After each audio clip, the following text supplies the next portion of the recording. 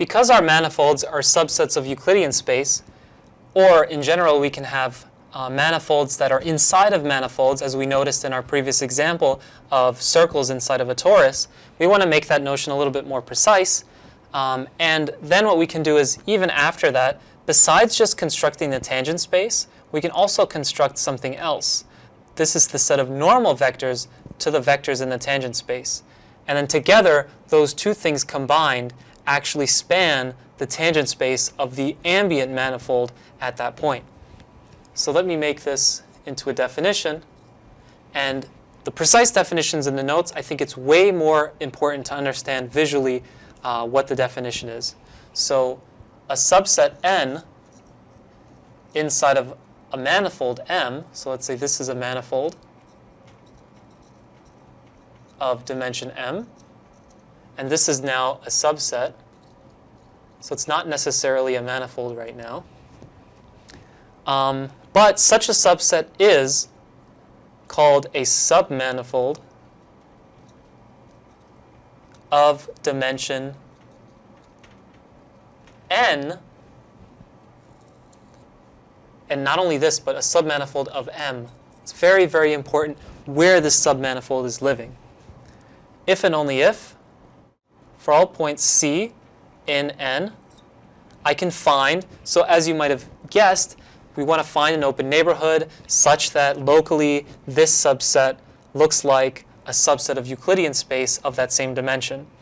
That's definitely part of the definition, but we also have to include the fact that M is a manifold.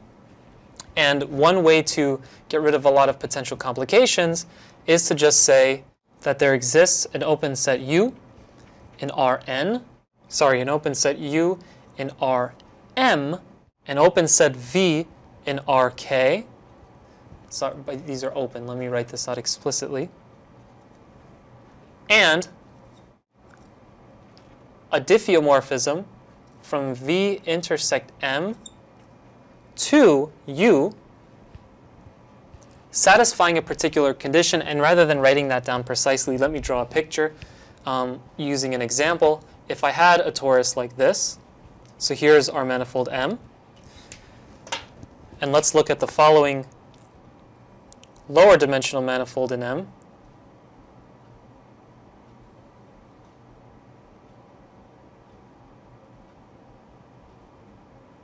Let's say it's just some curve that goes around.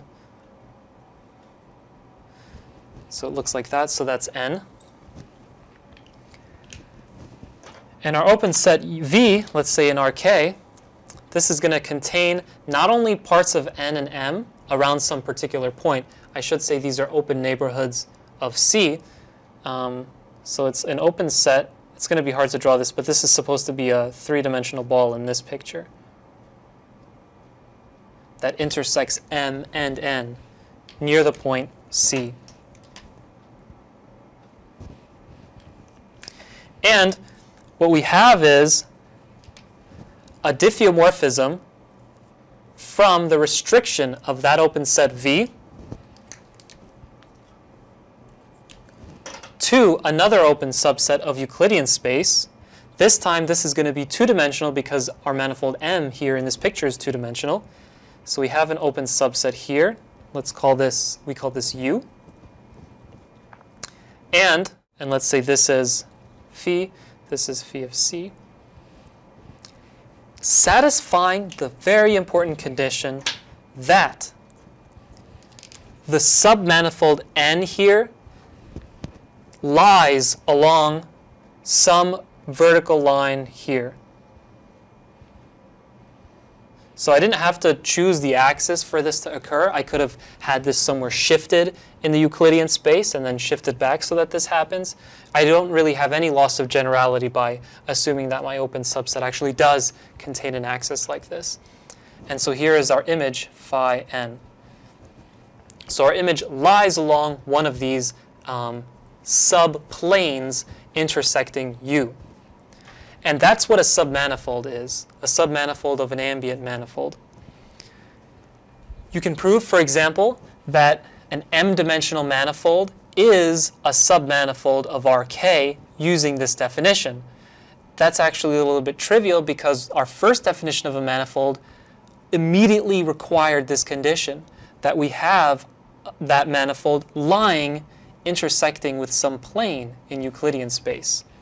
It doesn't matter whether I chose this to be the vertical axis or the horizontal axis for this picture, as long as you're consistent. So more precisely, phi v intersect n lies along some n-dimensional plane inside of Rm.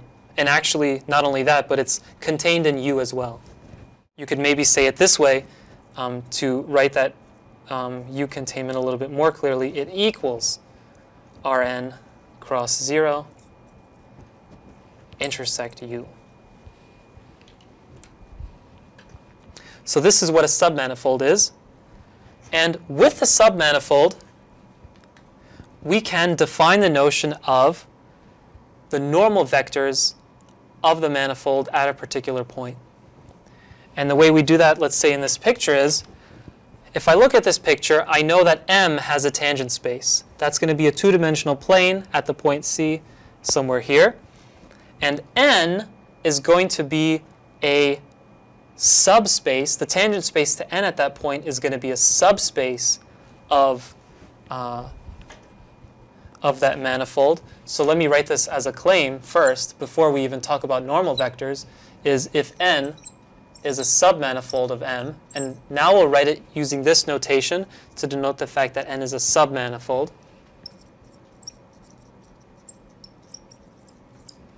Then, and C is a point in N, this implies that the tangent space to C at N is a vector subspace of the tangent space at C at M.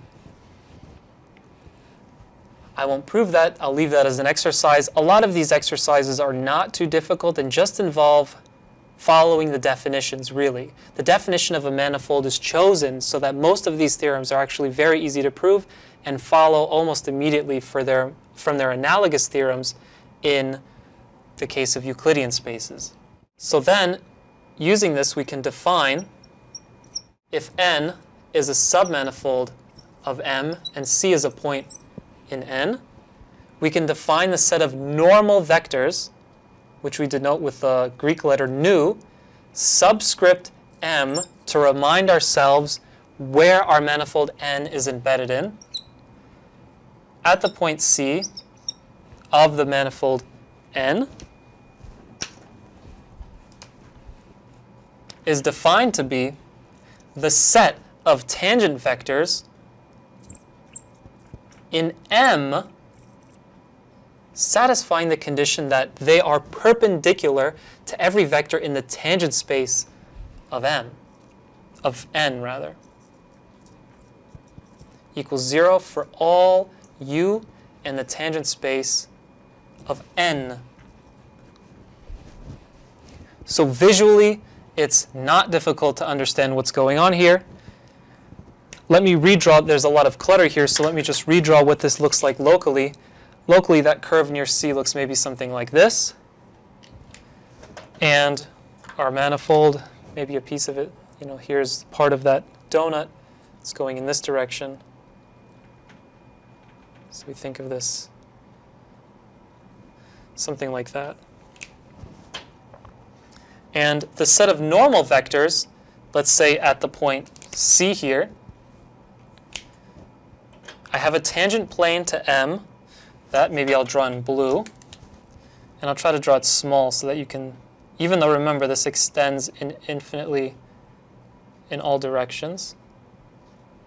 So here I have the tangent plane. It's a two-dimensional plane at the point C that's tangent to this surface.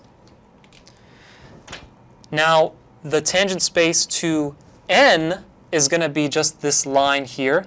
You can see that it's parallel to the tangent vector for this line.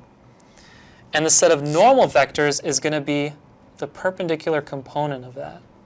So here, this green denotes the normal of M at the point C in N. It's a subspace of TCM, but it's perpendicular to TCN. n. And one of the very important things to note is that this really does depend on M. If I viewed